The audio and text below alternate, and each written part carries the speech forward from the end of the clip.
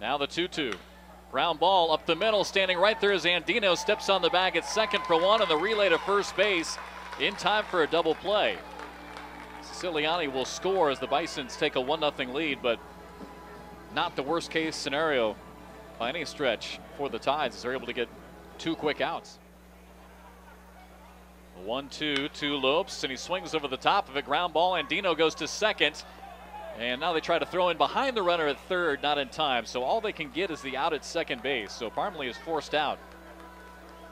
Sneaking home from third base easily is Opitz, as Buffalo now takes a 2-0 lead. 5 hits over the last 3 games for Henry Urrutia, native of Cuba. The pitch lifted in the air, left center field, hit pretty well. Long run back for Parmley, still on the run of the warning track, looking up. That ball is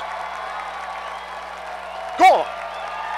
Into the bullpen, just clear the white line near the 375 marker. Henry Urrutia brings the Tides back within 1 with a home run. So Schaefer trying to be a hero here in the 7th. Swing and a tapper off the bat to the ground in front of the mound, racing to grab it, spinning and throwing Beliveau, and at first base gets the out on Schaefer.